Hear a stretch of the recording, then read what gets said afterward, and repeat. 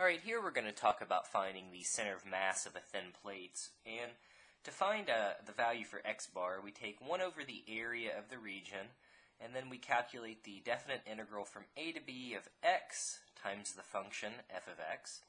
And to figure out y bar, we do 1 over the area, and then integrate from a to b 1/2 of f of x quantity squared.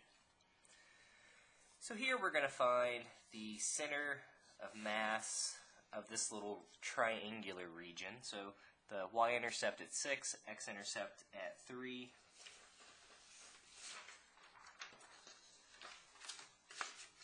Usually the first thing I do is go ahead and calculate the area, since we need that for both x bar and y bar. So, normally to figure out the area in this case, we would integrate, we would do the top curve minus the bottom curve, at least that's what I would do in this case, integrate with respect to x. You would actually have to figure out an equation for the line, but that's not, hopefully too terrible. You've got the y-intercept and you can figure out the slope pretty easily. But of course this is just a triangle, so we can use 1/2 base times height. Well, the base has a width of 3. The height has a height of 6. So we'll get 3 times 6, which is 18 over 2. That'll give us 9. So now we have that a equals 9.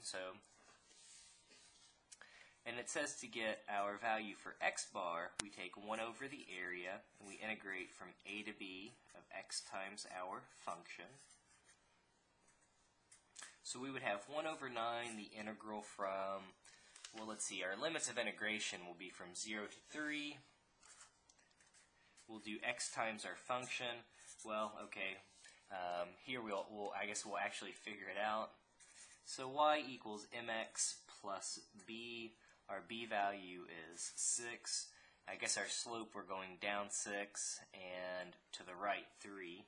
So down 6 and over 3, that looks like negative 2x plus 6 to me is the slope. Or I guess negative 2 is the slope, so the equation of the line would be negative 2x plus 6. So that's what I'm going to plug in here.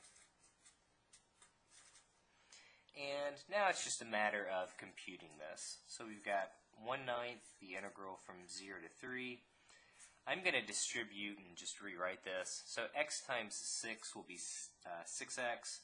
We'll have minus, it looks like 2x squared dx.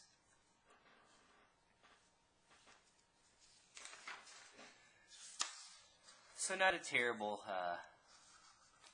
integral to evaluate. So let's see, the antiderivative of 6x, we'll get 6x squared over 2, or 3x squared. We'll get minus 2x to the third over 3. And now we have to evaluate this from 0 to 3. So when we plug in 3, we'll get 3 times 3 squared minus 2/3 times 3 cubed. And then when we plug in 0, we'll just get a couple zeros for our lower limits of integration. So let's see, this is really 3. So 3 squared times 3 is 3 cubed, which is 27. 3 cubed over 3, that's 3 squared, which would be 9, times 2 would be 18. Well, 27 minus 18 is just going to give us 9. And then if we do 1/9 times 9, we'll get 1. So it says x bar is going to be equal to the value 1. And again, geometrically, what that is saying, and you could maybe even figure this out from geometry.